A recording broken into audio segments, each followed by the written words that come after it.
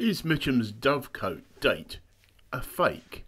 Eric Montague says he took this photograph in 1974 of this date inscribed inside the Dovecote on one of the bricks, showing MDX1, or the year 1511. But was it a fake? This stone with its date on it wasn't discovered until 1942 during renovations to the building. You would have thought if it had been around for 430 years, someone else might have noticed it and perhaps even made a note of it somewhere and be proud that it's that old.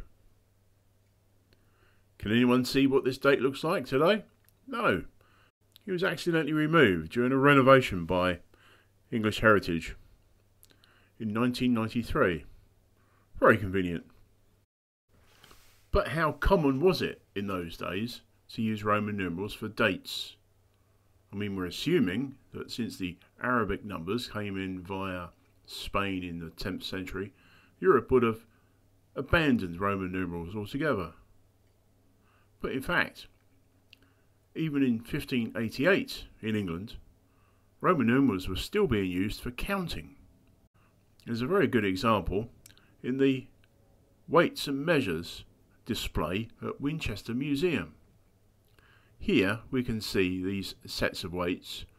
The year 1588 is written as 1588 on the side of the weight, but the size of the weight in ounces is stamped on the top in Roman numerals. The biggest one on the left there is stamped CCLV1, 256 ounces. So why wasn't the Dovecote date written as 1511? After all, if the weights used in Winchester and London for the whole country, they set the standard, were using the Hindu-Arabic numbers for a date, wouldn't that have been the logical thing to inscribe on the wall? We don't know. I'm suggesting that this is a fake. It was put in at some time later just to make out that this building was older than it actually is. Anyway, thank you for watching. Hope you enjoyed this video. If you liked it, please press the like button. And of course, leave a comment. And if you haven't subscribed, consider subscribing. Thanks very much. Bye for now.